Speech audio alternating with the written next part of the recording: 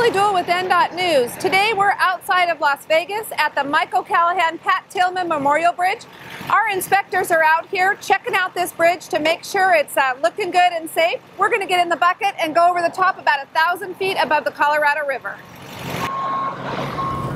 Give me a couple. Bridges within NDOT are required to be inspected every 2 years. So we bring a crew down here. We have a consultant crew, rope climbers that come down here.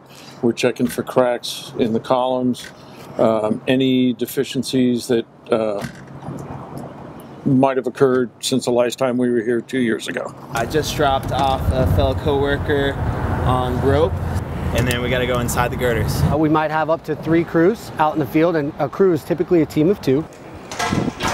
So a certified team leader with a team assistant, and we are out inspecting all of the structures throughout the state of Nevada.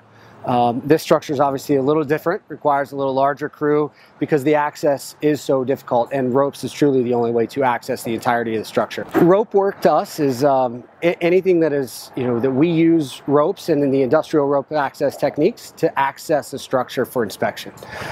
It can be anything from a very simple rappel and ascent all the way to rope transfers, which we do here, or rebelays, where we're on a 4-rope system at any given time in order to traverse the structure and make sure that we have essentially hands-on access to every inch of it. When we're out inspecting structures, we're looking for concrete deterioration, indications of overstress, overload, whether it's structural cracking, signs of settlement. If it's a smaller structure that is involved with the water and the hydraulic opening, maybe we're going to look for signs of scour and settlement of those substructure units.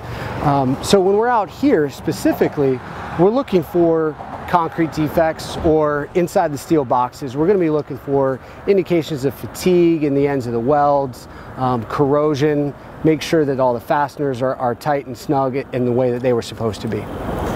And of course, they haven't found anything. This bridge was completed in 2010, and our bridges are inspected every 2 years, if not more than that. And by the way, we have been rated best bridges in the nation for the past 2 years.